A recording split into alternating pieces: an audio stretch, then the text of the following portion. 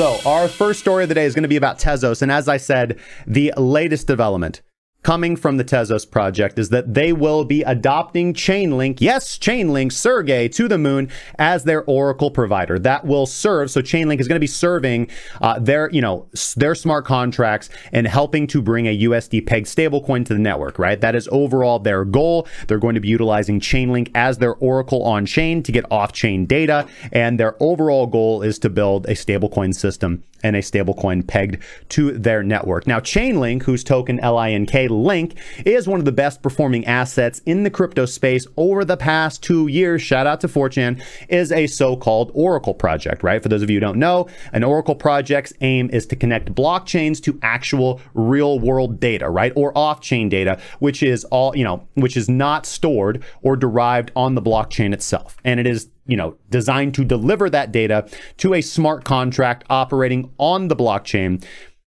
so that that smart contract can reference data that is not stored on chain on the blockchain, right? So for example, a basic smart contract or your default smart contract on Ethereum, for example, or on Tezos or on Tron or on whatever platform is going to be looking at data over here on chain, data over here on chain, and then executing an action on chain, right? Approving or denying something or moving funds around or whatever. But once you start, and that works for like simple things when you're only worried about, well, how much quantity of Ethereum is in this wallet? How much quantity of Ethereum is in this wallet, right? Okay. If A is larger than B, transfer B to A, right? You can do that stuff. But now that we are more concerned, and this is of course something that we cover with our trading all of the time, right? I am a USD centric based trader, right? So I don't stack sats. I have an investment in Bitcoin that I am happy with, and I regularly add to that through dollar cost averaging. But I treat my trading portfolio in terms of USD because that is what I currently pay my bills with. So I trade to increase my dollar value. So I take action based upon that. So for example, I will hedge my Bitcoin that is in my trading account with a future short contract. And I don't care if that hedge loses money because I don't lose money. I lose BTC, for example. On ByBit, if I open up a short for, let's say, $50,000 and price moves up 3%, well, I have lost 3% of whatever X amount of BTC was that position size, but my dollar value stays the same, right? Because going short 1X is hedging. You're flat in dollar terms because you're already holding that BTC, thus you're exposed. And of course, I've covered this in dozens and dozens and dozens of videos explaining the underlying hedging mechanics. We have tons of videos dedicated to this concept in the premium trading group. It's something that we talk about all the time. So if you're new to the channel and this concept is new to you, just remember, just understand, put this in your head for later. And for those of you guys who have been with us for months or years, you guys already know, and you're tired of me kicking a dead horse. Like that horse is way dead right now. I just want people to understand hedging works. Or how it works and how you can make it work for you and protect your dollar value, particularly in situations like right now. If you're holding Bitcoin, you're spot long, and your dollar value, i.e. how much money you can trade your Bitcoin in, will fluctuate based on the market value of BTC USD. Simple concept. If you then open up a 1X short, utilizing that same Bitcoin as collateral, you are now flat. Meaning, the quantity of Bitcoin that you have will change depending on the success or failure of your trade, but the dollar value will be the same. So that is how you can lose Bitcoin, but you have less Bitcoin, but that Bitcoin is more valuable per unit of Bitcoin now. Thus, the dollar value stays the same. Simple math, simple concept, but something that I go over all the time. So again, getting back to this, Chainlink Oracle is designed to transmit, beam, if you would, off-chain data onto an on-chain network. So the smart contract can now reference, for example, what is the exchange rate for Ethereum USD? So now we're not just interested in the quantity of Ethereum over here and the quantity of Ethereum over here. What's the dollar value of the Ethereum over here? And what's the dollar value of this Ethereum over here? And what if we want to get more complicated? What if it's not just the dollar? What if it's not just Ethereum over here? What if it's Tron, right? We want to trade, we want to do some smart contract between two participants in a smart contract where one participant has Ethereum and one participant has Tron. They're able to do some kind of atomic swap or deal with some stable coin in between that is able to compensate because there's dollar valuation. And thus we have to know what's the quantity of dollars that this Ethereum over here is worth? What's the quantity of dollars that this TRX over here is worth? And if one is greater than the other, transfer the difference to third wallet, which is like maybe a community wallet or maybe my wallet, hopefully, worth of some stable coin, right? So we can do these things, and you can just imagine the complex processes that we can build once we begin oracleizing data so that blockchains can reference off-chain data. Of course, this opens up lots of opportunities for bad oracles and bad data, but as with all things, constant improvement onwards, crypto onwards. With that being said, now what, so as I've talked about, oracles are going to allow the developers of Tezos here is build smart contracts to incorporate off-chain data, or in this particular case, to access external APIs or trigger off-chain settlements.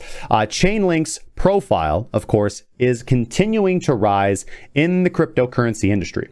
And I would say that that is largely thanks to a slew of new integrations that they've incorporated on-chain over the past 18 months. Chainlink is currently used in everything from powering pricing feeds that support decentralized finance on networks like Ethereum, to platforms offering aviation insurance, sports memorabilia, and now, perhaps, even a stablecoin on the Tezos network.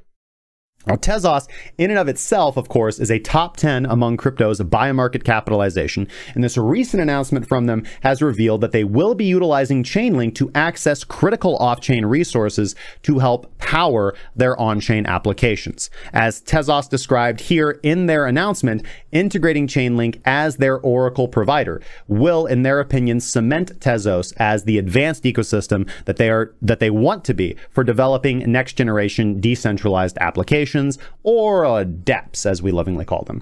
Now, Chainlink's co-founder, Sergey Nazarov, chimed in on the news, stating that Tezos is one of the most advanced blockchains in the industry, and it offers many unique features that make it appealing not only to institutions, but also to developers to work on. So, you typically say good things about your partners. Now, he went on to explain how the Tezos ecosystem is, with this step, making a big leap forward in its evolution as a smart contract platform through the integration of Chainlink as the oracle that will serve up Tezos-based dApps, information, off-chain data, to create a spectrum of valuable real-world resources which exist off-chain. Right, so integrating Chainlink as the Oracle provider is not a small task. And in this announcement, Tezos described that 2 teams of developers that work for Tezos are going to be responsible for doing so, for making this actually happen. You have Smart Chain Arena. They're a team of devs who created the Tezos smart contract programming language, Smart Pi, and Cryptonomic, who develops Tezos tools like their Galleon wallet and Nautilus cloud service. So these 2 teams together are going to be leading the charge on Chainlink integration, because it's not, it's not drag and drop. You got to do the code.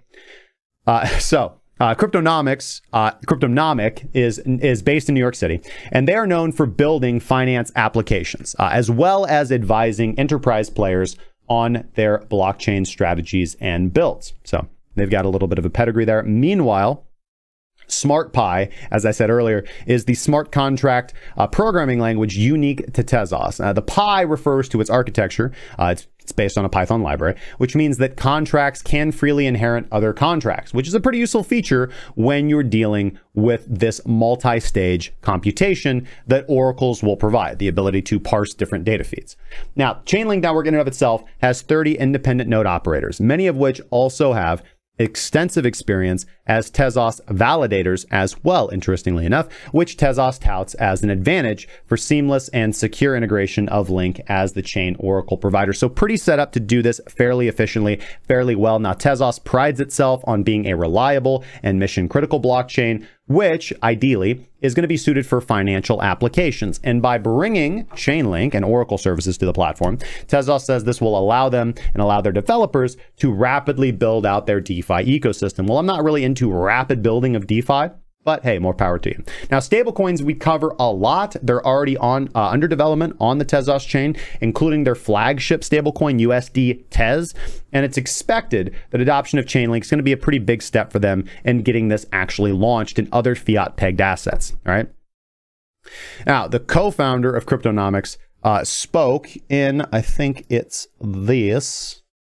I always mispronounce the name, but it's Vishak, I believe, co-founder of Tezos, said right here, stablecoins are essential to get an on-chain economy going on Tezos, right?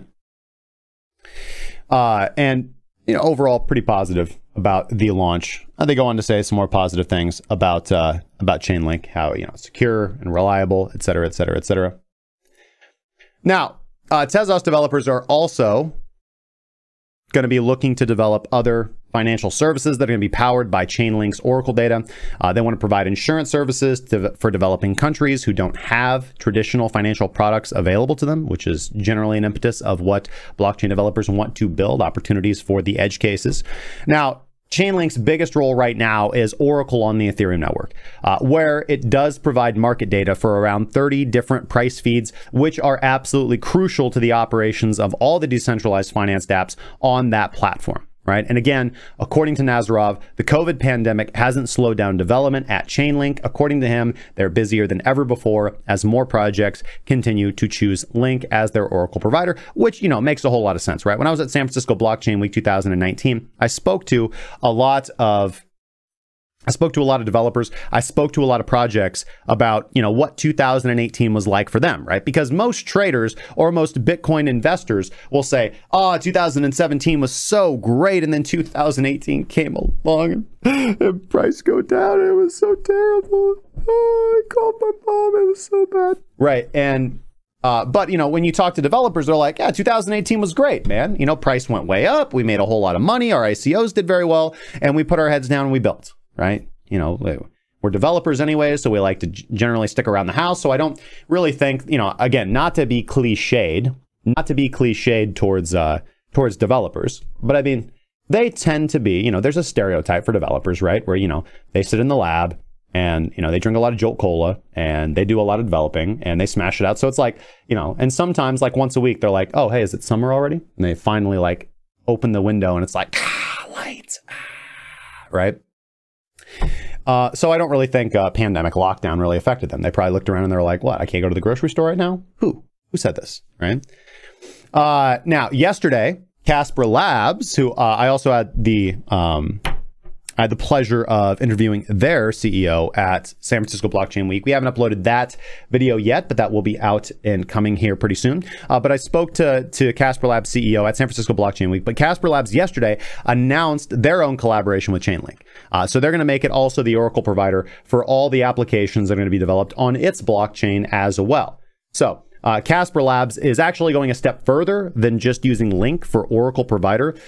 It is going to be the first blockchain platform to use Chainlink as an actual internal component of the core platform architecture. And at the rate things are moving at Chainlink, it's probably not going to be the last time that a blockchain actually decides to integrate it in such a fashion. So what do you guys think, right? Is this more bullish news on Link? Do we have any members of the Link army here on the channel? Be sure to tell us how hyped you are, or excited, or negative you are about Link in the comments section down below, as well as Tezos as well.